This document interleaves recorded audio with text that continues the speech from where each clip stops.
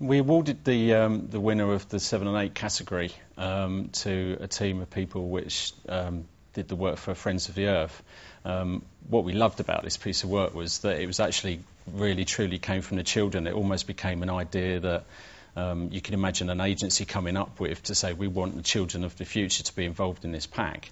On the front of it, they're actually in the picture on the envelope. They're standing around a tree. And it's all about saving the future for us, saving the future for the next generation. So it really felt sort of quite passionate about the whole way in which they'd gone about doing it. Like I say, it almost feels as though it's a pack that you could run and it would feel like that's actually quite a good idea. Let's go to the children, let's get them involved in it. Let's get them on the pack and the piece itself.